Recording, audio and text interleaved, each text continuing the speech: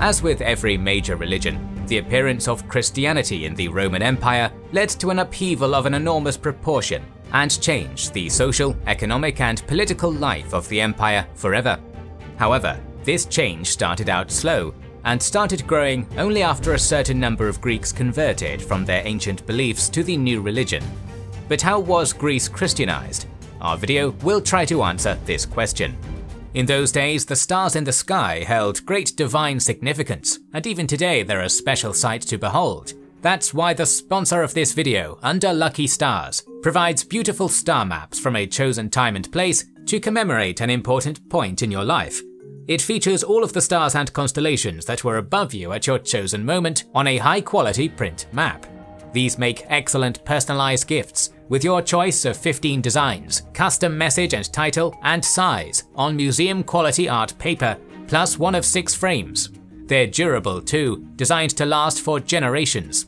NASA astrophysicists have verified the accuracy of their mapping methods, and Under Lucky Stars supports the International Dark Sky Association, committed to protecting our view of the cosmos from light pollution and space debris. Surprise a loved one or celebrate one of your special moments with Under Lucky Stars. Plus, we can offer an exclusive discount.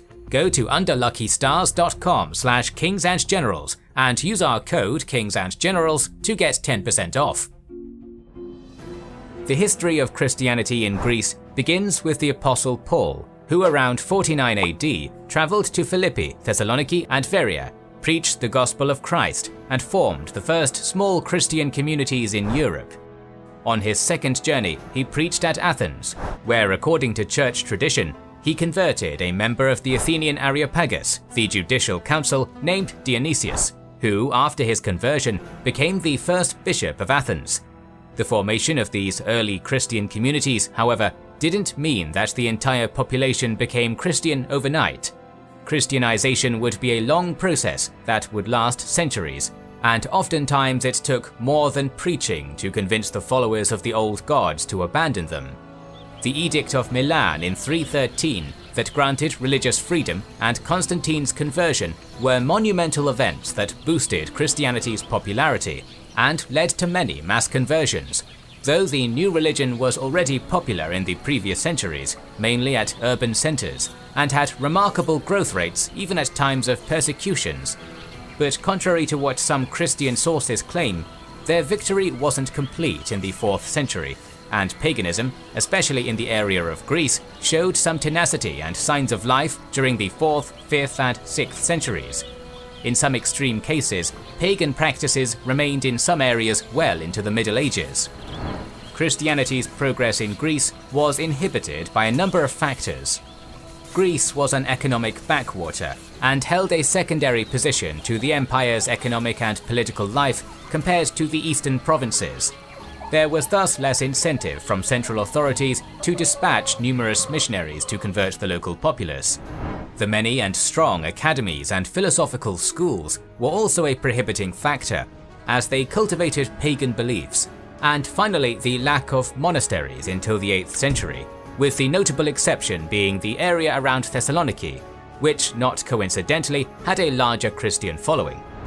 The monks might not have been able to convert the people with a simple wololo, but they were pious and exceptionally zealous, and thus constituted the perfect frontline soldiers of Christ, traveling to villages and bearing many dangers to preach the gospel and convert the local population. And their effectiveness could be seen in the way and speed with which they converted Western Asia Minor, though it should be noted that rural pagan populations existed there even at the time of Justinian I. It seems that paganism still exerted some influence in his time, if we are to believe the magnitude and harshness by which contemporary sources like John Malalas or John of Ephesus describe Justinian's pagan persecutions. However, these accounts should be taken with a grain of salt, as they tend to exaggerate events either for personal gain or to depict Justinian in a darker tone. For example, John of Ephesus claims that he converted around 70 to 80,000 pagans in Asia Minor alone. A most notable act, especially concerning our focus on the region of Greece, was the shutting of the Neoplatonic Academy of Athens, an important intellectual center of the time that, through its teaching, propagated pagan beliefs. Athens might have been one of the first cities with a Christian community, but by the 4th century it remained pagan to a large degree thanks to the great religious festivals like the Panathenaea and the Eleusinian Mysteries, and because it was the beating heart of ancient Greek paideia, housing many Neoplatonic philosophers. For the festivities dedicated to the patron goddess of the city, Athena, the Panathenaea, we know they took place well into the 4th century from the orator Homerius, who in 362 served as personal secretary to Emperor Julian the Apostate. Homerius declares how nice it was to see the festival and to talk about it with the Hellenes, and also gives a description of the procession, but he isn't the only source. An inscription from the late 4th or early 5th century informs us that a sophist, possibly Plutarch of Athens, a Neoplatonic philosopher who was the leader of the Platonic Academy, paid 3 times for the sacred ship of the goddess. A major difference between the ancient Panathenaea and those held in the 4th century would have been the lack of animal sacrifice, as it was banned by Constantine the Great first, and later Theodosius I reiterated this law. The ban on public sacrifices, at least in the time of Theodosius, aimed more to suppress public ceremonies. Private sacrifices seemed to be above the law and continued to take place, especially in cities like Athens that had a large pagan following, although eventually legislation became stricter. More popular than the Panathenaea seemed to be the Eleusinian Mysteries that attracted visitors not only from Athens, but from all of Greece. In fact, they were so popular that the Christian bishop Asterius of Amasea, in his Encomium on all the martyrs, complained that the entirety of Athens and Greece gathers to celebrate them. Among the big crowd were famous individuals, and especially Neoplatonic philosophers who supported mystic cults. Even Emperor Julian had become an initiate of the mysteries, and had performed secret rites with the Eleusinian Hierophant. The pagan renaissance under Julian's reign wouldn't last long, however, and this fact seems to have been known to people with religious authority. We are informed from the works of the philosopher and historian Eunapius that he himself had asked the Hierophant about the future of Eleusis and paganism in general, to which the man replied with a grim prophecy. He stated that he was the last legitimate Hierophant. His successor would not be an Athenian of the family of Eumolpidae, but a Thespian who was a priest of Mithras and had no right to touch the high priest's throne. He also foretold that during this fake Hierophant's time, the temples would be razed to the ground and religious tradition would no longer be observed. If such a prophecy truly occurred, it is probable that the Eumolpidid Hierophant, who likely was Nestorius, one of Julian's counselors, had in mind that it would be the local Christians that would bring the downfall of the temples and the old religion. In fact, it would be Alaric and his Goths that would destroy Eleusis in 396. But where the old gods died, the new god would come into place. The Christians completely demolished the ancient site and reused stones and sculptures for the construction of new buildings, including a small church dedicated to Saint Zachariah. A standard practice that was followed when repurposing pagan materials was the inscription of crosses, kairos, and other Christian symbols so as to purify them out of the demonic pagan spirits that once lived in them. Naturally, this practice couldn't be exempt from the Christian site at Eleusis. A more well-known repurposement of an ancient temple to a Christian basilica was that of the Temple of Athena, the Parthenon. We're not sure for the exact date the temple was converted to a church, but surviving pieces of the early basilica are dated to the 5th and early 6th centuries. We know, however, that it was still in use by 432 by the writings of Marinus, who recorded that his teacher Proclus, after arriving in Athens from Alexandria, immediately went to the temple only to find the doorkeeper closing it. 3 days later, Emperor Theodosius II ordered the closure of the temple for good when he decreed that all pagan temples in the eastern part of the empire should be closed. It is very likely, however, that the closure of the Parthenon was postponed and not put into practice until much later, with possible dates being the years 481 to 484, during the reign of Emperor Zeno, who too ordered the closure of the remaining temples. When the Parthenon passed into Christian hands, it had of course to conform to Christian architecture and was remodeled accordingly. Like all Christian churches, it had to face the east, so it was reorientated and the entrance was placed on the building's west side. The Christian altar and iconostasis were put next to an apse where the earlier pronaos was once located. Walls were erected between the columns of the opisthedomos and the peristyle. The treasury of the Parthenon became the narthex of the church, and a iconitis was created with a wooden floor. Icons were painted on the walls, and Christian inscriptions were carved on the temple's columns. It doesn't take a lot to imagine that some of the sculptures were damaged since they depicted pagan scenes, but surprisingly some survived and were maintained as part of the new church. Those included the east and west pediments that depicted the famous contest between Athena and Poseidon over the city, and the goddess's birth, as well as a large portion of the Panathenic frieze.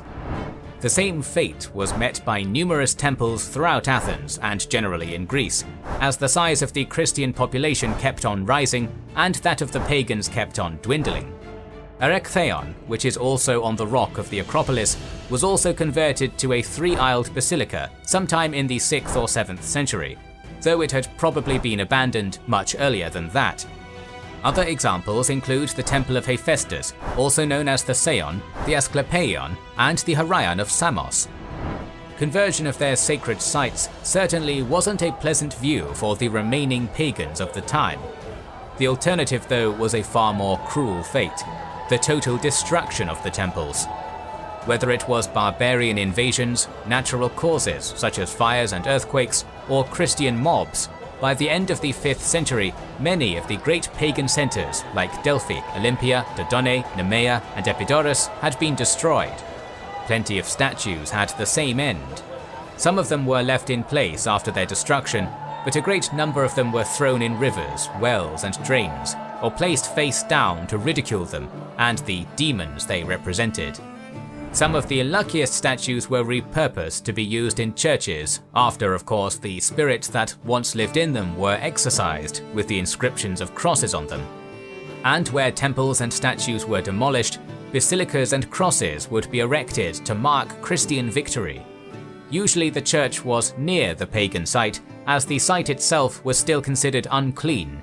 But there are examples of basilicas built directly on top of ruins, or of temples remaining intact and being repurposed as Christian churches. It wasn't just the sacred sites that were transformed. Local gods and rites underwent Christianization. Chthonic deities and guardian spirits were replaced by saints, angels, and martyrs. The continuation of cults, albeit under Christian terminology, and the usage of familiar titles was a tactic that eased the transfer of religious allegiance, as it presented a familiar image to the convert. Additionally, and though not all emperors were so keen to persecute the pagans, the generally increasingly harsher policy of the Eastern Empire towards them, as well as the social pressure the Christian population exerted as it constituted the majority, forced many pagans to abandon the old traditions and adopt the Christian god. Incredibly enough, a small community of pagans survived well until the Middle Ages. These were the Maniots or Manietes, the inhabitants of the Mani Peninsula in western Laconia and eastern Messenia. From De Administrando Imperio of the Emperor Constantine VII Porphyrogenitus, we read, "Be it known that the inhabitants of Castle Minor are not from the race of aforesaid Slavs, Malingoi and Azeritai dwelling on the Taygetus, but from the older Romaioi, who up to the present time are termed Hellenes by the local inhabitants, on account of their being in olden times idolaters and worshippers of idols like the ancient Greeks, who were baptized and became Christians in the reign of the glorious Basil." It seems, though, that the Maniots didn't fully embrace the new religion at that time, as a century after Basil's reign, we have the account of a Byzantine monk named Nikon the Metanowite. From his hagiographic life, we learn that he toured the Peloponnese, visiting many villages, building a plethora of churches, and leading multitudes to conversion. Another account is that of a Georgian monk in Mount Athos called George the Hagiorite, who lived in the 11th century. According to his Athenite biography, one day he passed through the remote village of Livadia, which was within the perimeter of the Holy Mountain.